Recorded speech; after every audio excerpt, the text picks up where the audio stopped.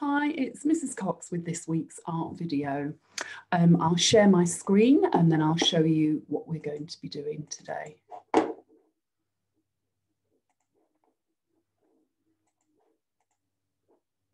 Okay, so our art today, we're going to be looking at how artists use sketchbooks. And we're going to start with someone who's possibly the most famous artist in the world and produced one of the most famous artworks. And that is this gentleman called Leonardo da Vinci. And he was painting many, many years ago before there were any cameras in the world. So there were no photographs. And his art was so detailed and so beautiful that it looked real, and people couldn't believe how talented and how clever his artwork was. And this is what we call a self-portrait. So it's a painting he made of himself. He looks quite old-fashioned because it was hundreds of years ago. And this is a very famous painting he painted called The Last Supper. And it's a Christian painting, and you've got Jesus in the middle and his disciples and all the food. And I think people were just amazed at the detail he put into his painting and also the light. So just using paints, he managed to bring the scene to life and make it look really real. And this is his most famous painting of all. And I think you could say it's possibly the most famous painting in the world. It's called the Mona Lisa. She's a mysterious woman. We don't know who she is, but she's famous partly because of the detail. Look at the way he uses light and shadow to bring that picture to life, and partly because of that mysterious smile. And for hundreds of years, people have wondered, who is she? And why has she got that little faint smile? So that's the Mona Lisa. But Leonardo da Vinci is also famous for his sketches. Now, sketching is the word for drawing, usually just with a pencil, or it could be a pen or charcoal, a black and white drawing that you do often as a first go at drawing something. And in school we have sketchbooks, and we really want you to get better at sketching. So these are some of Leonardo da Vinci's military sketches, and I don't think these were ever made, because he sketched lots of designs and inventions that were never made, but people look at them now and go, wow, he was such a good designer and such an amazing engineer. And then these are just some art sketchbooks, and you can see here he's drawn in massive detail what we call the anatomy, the muscles and bones that are under the skin. And by doing this, he'll have got better at doing his paintings of people and making them more realistic. And here we can see a sketch that he's done of some flowers. So he was a really talented artist, and these are his sketches. But I wanted to show you a more up-to-date artist and the way he uses his sketches. So Alex Scheffler is a really famous artist, and he's illustrated a lot of Julia Donaldson's books, including the Gruffalo, which I'm sure you all know. And he does a sketchbook, and you can see here, these are some of the original sketches for the Gruffalo. And they're very basic. They're just a few lines, and it's almost like he's playing with his pencil and just going, will this work? Will that work? So these are the original drawings that turned into the Gruffalo book. And I love this one because this is a page from a more recent sketchbook, and he's trying to design these little stick people, and he's put them in a bed covered with leaves. And then he's just written a note to himself, well, maybe they should just sleep on the floor. So again, you get this sense that this is not a finished artwork, it's just playing. And it doesn't matter if he gets it right first time, he just has a go, and then he might tweak it and it will get better and better and more like the final thing.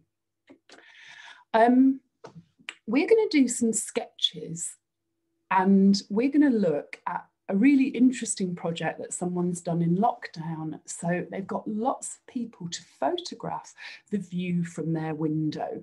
And some of these are amazing views. I'll show you the view from my window in a minute. It's not as exciting as this. But this is somebody looking out. They're looking out over their roofs and the roofs of the city, and they can see a mountain. I think it might be Rio de Janeiro. That might be a very famous statue on the top, but I'm not sure. But it is an amazing view. And here, so somebody's made a book of views from people's windows in lockdown.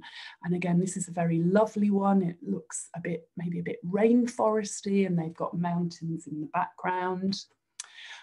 This might be Venice. We've got canals and beautiful old-fashioned buildings.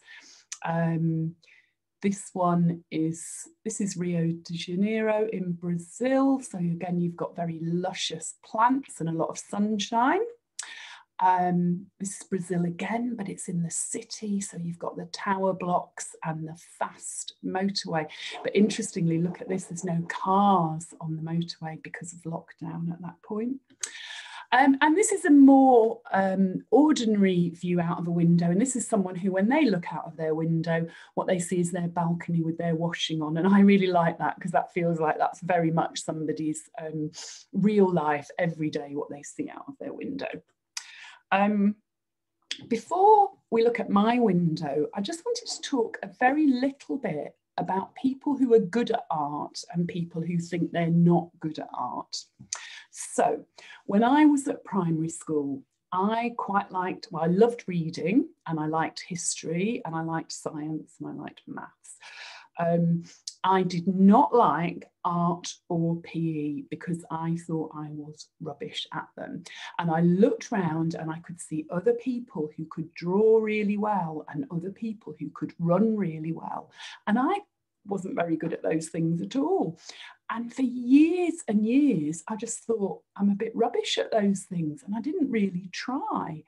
And then when I was a grown-up, I actually found out that I really like getting exercise, and I really like drawing and having a go at art. And I do, some of you will know, I do a lot of baking, and I love doing designs and drawing for my baking. And I feel a bit sad, really, that when I was at school, I didn't just give it a go, because actually the people who are good at art are probably the people who've done a lot of it. And the people that are good at sport are probably the people that enjoy it, so they do more of it and they get better and better at it. And we really believe that everybody can get better at sport, and they can certainly get better at art. So I want to show you a few tips for when you look out of your window, what might help you be happier with your drawing in the end. Let's have a look. So this is the view from one of my windows, and it's quite a boring view, but it's my view, so I'm quite fond of it. So what you can see is a little corner of a garden with a couple of trees, which have got no leaves on them at all, bit of grass down here. And then you've got a garage, this is a bit of a kitchen roof, and this is the house at the back. So out of this window that I'm looking at the moment, all I can see is roofs, and you think, well, that's quite boring. But actually, it's really good fun to draw because it's got so many lines in it. Now, when you come to do your drawing, you can just look out of the window and draw what you see and enjoy it. But if you want to get your drawing a little bit more accurate, then you could look out of your window and think, where are the big lines? What are the shapes I can see? So much of drawing is just about looking carefully at the shape. So if I look here, I've got loads of lines to play with. And the first thing I might do, I wouldn't do them in red, this is just so you can see them, is put in these big roof lines. So I've got my sheet of paper, I'm looking at my view, and I'll try and make sure that these lines are big at the top and these lines are big at the bottom. I'm not drawing in a tiny tiny corner of my sheet of paper. I'm trying to use the whole sheet of paper and put the lines in the right place. And then I might add these lines, and already I've got a shape that looks very like the view from my window, just putting those big main lines in. Then I can add some more lines, and then I can start thinking about texture. So I get my big shapes first, and then you can see here on this day, it's just snowed a little bit. So there's a little bit of snow on the tiles, which makes them stand out. And I can see that here I've got horizontal lines going across the roof, and here the lines are coming down the roof. This on the side of the garage is called Pebble Dash, and it's little tiny stones stuck on, so I could do some little dots for that. I've got lines for my garage door, and maybe I could experiment with the rough texture for the grass. And I'll show you that on the next video, my go, and then you can have a go. So your challenges, the easy one is just to look out the window, have a go, draw what you see. If you want a little bit more of a challenge, try and experiment with different ways of adding texture, so that you might try a little bit of brick, or some paving stones, or some leaves or trees, so adding a bit of detail. And if you want to really go for the red challenge, try and use the big lines in the picture to get the shapes right before adding detail. Hope you enjoy this one. It's a very cold day here in Manchester at the moment, so this is one you can do looking out of your window, but it will get you away from your screen, and who knows, maybe you'll find that you're an even more talented artist than you thought.